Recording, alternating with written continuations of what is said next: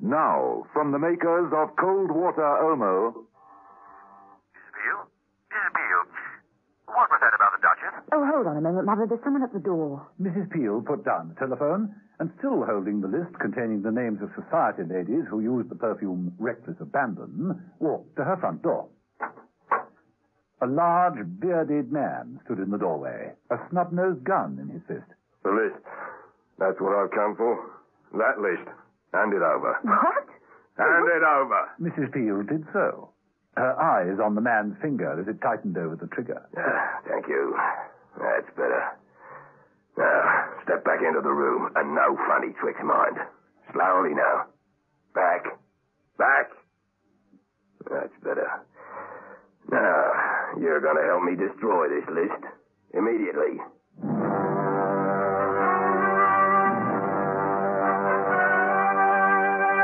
The Avengers.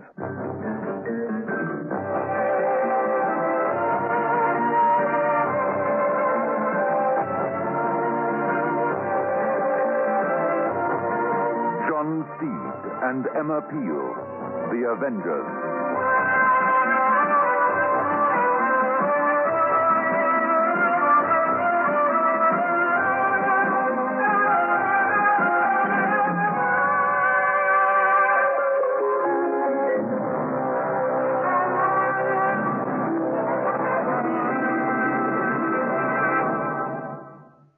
So many women say, once an Omo user, always an Omo user. Because there's just no dirt that can stand up to the cleaning power of cold water Omo. It solves Mrs. Sutherland's washing problems for her. Very dirty oil or grease marks. If you use cold water Omo, there's no trouble at all. It comes out very, very easily indeed. There's no washing problem too difficult for cold water Omo. Over 1 million South African housewives have proved it. Walls Ice Cream presents the new Pink Pussycat song. We got strawberry, vanilla, pop and hop. That's all inside. White milky chocolate the way you like. All over the outside. Where Walls Pink Pussycat house.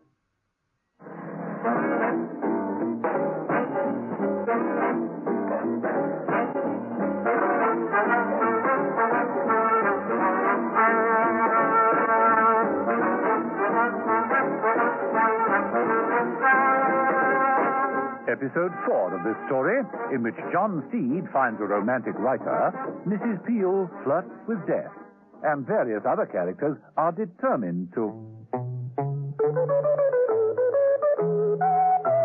love all. When Sir Rodney Kellogg was murdered, the only positive clue near the body was a flimsy lace handkerchief. Mrs. Peel was inclined to gloat, as she'd always maintained that Sir Robert had been seduced into giving away top secrets by a woman. Mrs. Peel had followed up on the clue of the handkerchief by tracing the perfume on it. Bell Chambers had given her a short list of all the clients in London who used the exclusive perfume Reckless Abandon. Mrs. Peel, not quite moving in the exalted society channels, had been on the phone to Mother when she was interrupted by the arrival of the man who now held her at gunpoint. The man's orders were clear enough. Mrs. Peel was in a tight spot, and she knew it. Back. Back. That's it. Now, without any more trouble, pick up that cigarette lighter on the table. Do as I say. Now, flick it open. Light it. That's it. Now you will watch this list burn. Don't move. The man placed the paper into the flame. It burned rapidly. Mrs. Peel suddenly jerked the lighter forward. Ah! The flame singed the man's hand. He yelped, dropped the list. Mrs. Peel chopped the gun from his hand. They grappled with each other, Mrs. Peel trying to stamp out the burning paper with her feet as they did so. Mother, on the phone, was completely confused. What the devil is going on? Look at what you're doing. Get it over with. Mrs. Peel was trying her best. She struggled free and made for the burning paper. The man went to the gun on the floor. Mrs. Peel was forced to leave the charred paper and defend herself yet again. Hurry up, Mrs. Peel. did I have it Mrs. Peel closed in, grasping the man's wrist that held the gun. The struggle was fierce.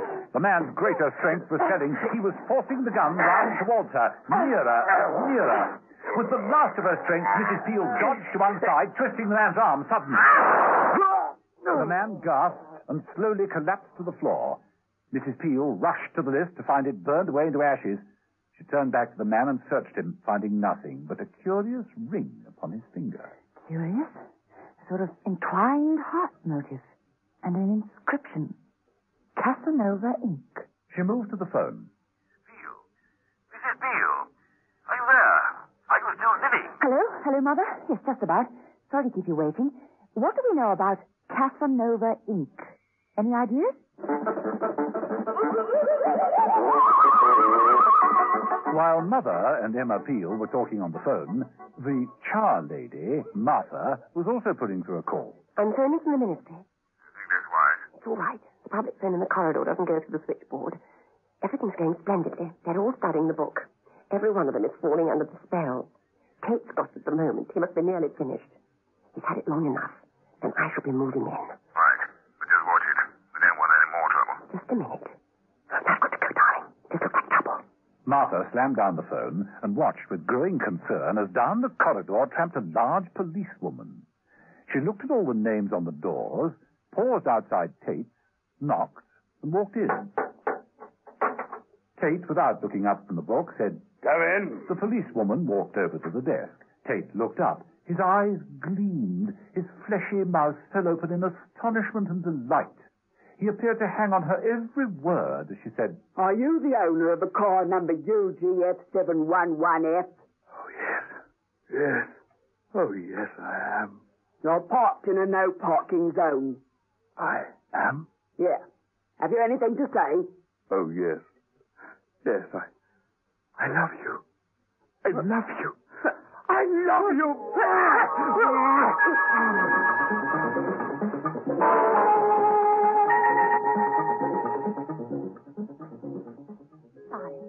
Darling, you there? Martha, what is it? Darling, it's all gone wrong. I can't explain on the phone, but the first person Tate saw out the treatments in the book wasn't me. It was a policewoman. Good heavens. It's a real spoken out wheel. I must see you. All right, tonight. Not now. I'm coming straight over. But, Martha, No buts about it. I must see you now.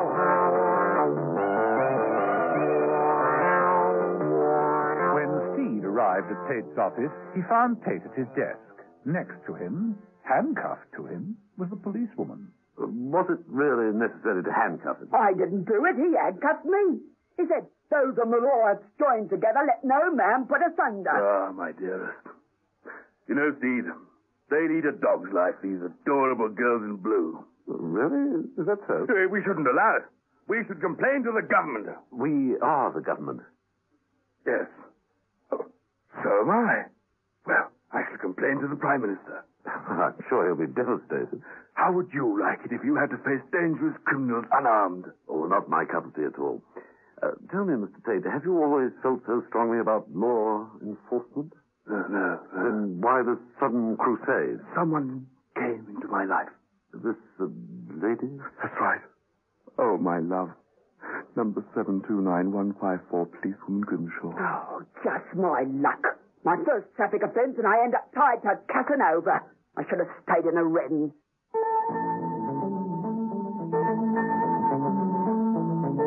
In Mother's headquarters, he was dividing his attentions pretty equally between a gin and tonic and the ring Mrs. Peel had placed on the arm of his wheelchair. Very civilized for midday. The ring?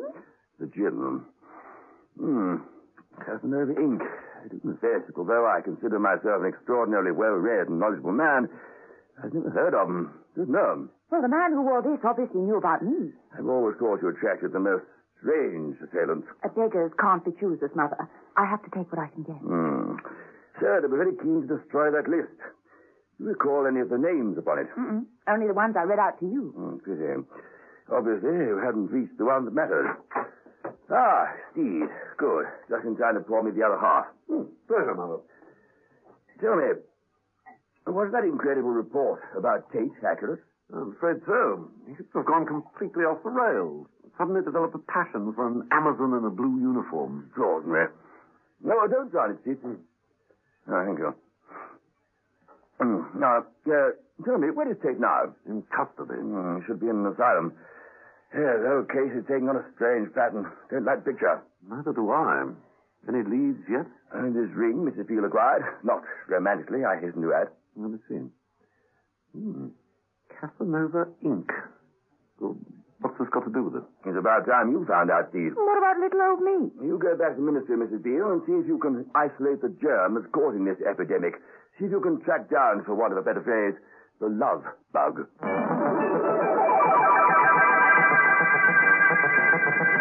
Mrs. Peel returned to the ministry and explored Tate's office. It was there that she came across the book marked Commission Report, Read, Digest, and Pass On. She opened it, glanced at it without interest, and then suddenly became alert. She sank down into the leather chair and began to concentrate. Steed had also done a little reading. In a telephone book he'd found Casanova Ink. It was in an office block in the East End. Steed found it with difficulty. The reception room was filled with books. Every wall. Steve walked round reading the titles. The Complete Works of Rosemary Z. Glade. With that, Steve knocked on the door, which carried the sign Casanova Ink. Rosemary Z. Glade, Director, and opened it. A woman's voice was reading. Aha, my dear, he cried. So your husband is the notorious highwayman Blackjack McGinty. He shall remember this night as long as he lives, which won't be long. With that, he began to advance upon her. His eyes narrowed evilly, and his breast heaved with lascivious passion. Steed entered the room. She shrank back against the wall, her eyes filled with tears. Defile me if you must, you villain, she whispered, but my soul will never be yours. What do I care for your soul, replied the fiend. I have other fish to fry. With which base rejoinder, he put out a hand and... Not to see the brow, Rosemary? I'm not Rosemary. He is. Steed followed her gesture. Behind the desk, leaning back with closed eyes, was a tall, elegant man. His hands were crossed. On one of his fingers was a diamond ring. The motif was entwined hearts.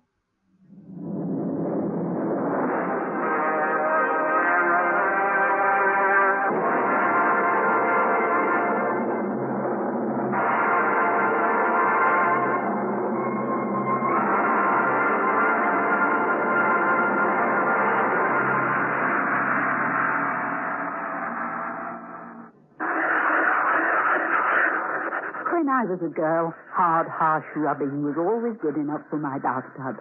So what's changed? What changed? Surfaces have changed. They can't take hard rubbing. They need handy-andy care. Modern baths and all other modern surfaces need handy-andy, liquid cleaner with active ammonia. Use handy-andy straight from the bottle. It lifts dirt without hard rubbing or scratching. Surfaces have changed. It's time I changed to handy-andy, too. There's just no dirt that can stand up to the cleaning power of cold water Omo. Mrs. Gray of Durban has this to say. Colin explained it.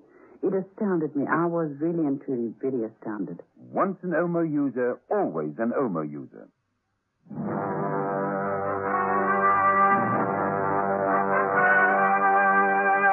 The Avengers.